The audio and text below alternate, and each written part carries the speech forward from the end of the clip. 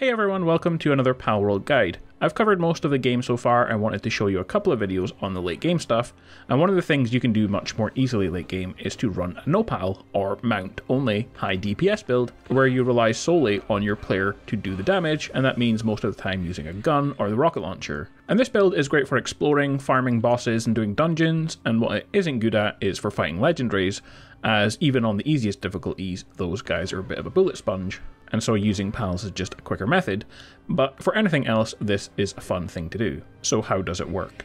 Well, it's simple. We need to do all we can to increase the player's damage stat, and we also need a good weapon. So the first way we can increase our damage is to of course level up, and you can put as much into your damage stat as you want, but it's also not going to make too much of a difference to the build, and I prefer to put my stats into stamina or weight or something like that, so don't worry too much about increasing your attack when you are leveling up.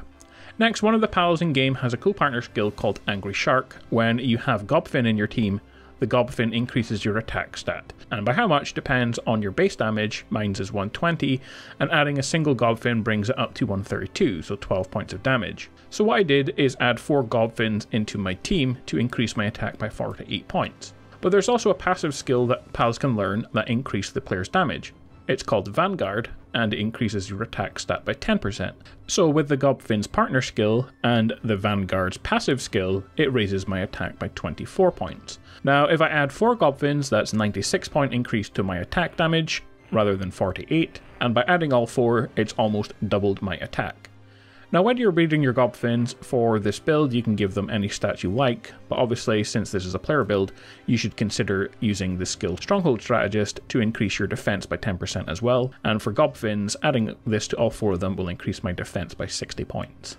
So far we have gobfins, all 4 have vanguard, and all 4 have stronghold strategist to give you 96 points of increase to your attack and 60 to your defense. We then have one more slot to test out, and we have 4 possible choices.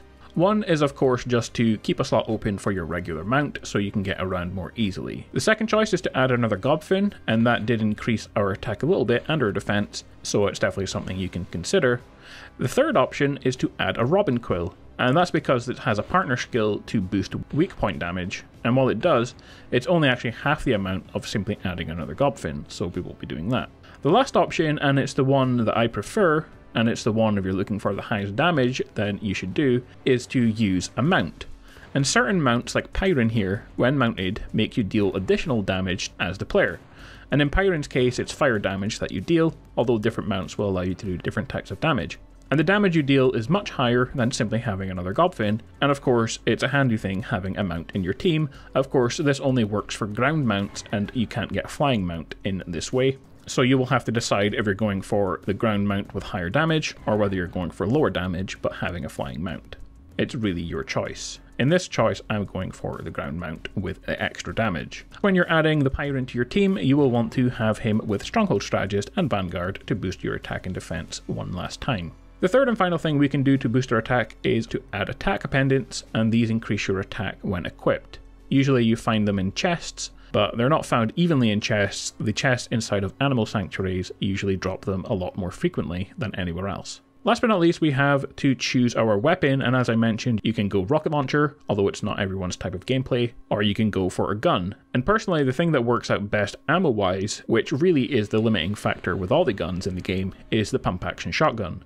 It gives you the best damage per shot, and that means you don't require as much ammo to use, and that means you don't have to spend hours after every dungeon farming gunpowder or whatever to actually use your gun. If you want to get even higher damage, you can farm the legendary schematic of the weapon you're choosing, and for me I needed to farm the Alpha Suzaku in the desert, and every world boss has a 3% chance to drop a legendary schematic. And after only 3 kills, I managed to get the legendary pump action shotgun, which was very lucky, but it's definitely something that's worth doing, as the damage is almost twice as much as the common one. So there we have it then guys, our build, and you're ready to go out and fight in the end game, and doing even the highest level 45 dungeons should be a breeze with this build. And as I mentioned, the only things that shouldn't work really are the 4 legendaries, as guns just don't really deal too much damage to them no matter how much attack you have, except maybe the rocket launcher, the legendary one as well. But for regular guns, you just don't have enough ammo to make it worth doing, and just using pals will just work better. But pretty much everything else in the game will be able to be killed very easily with the shotgun, or whatever gun you are using.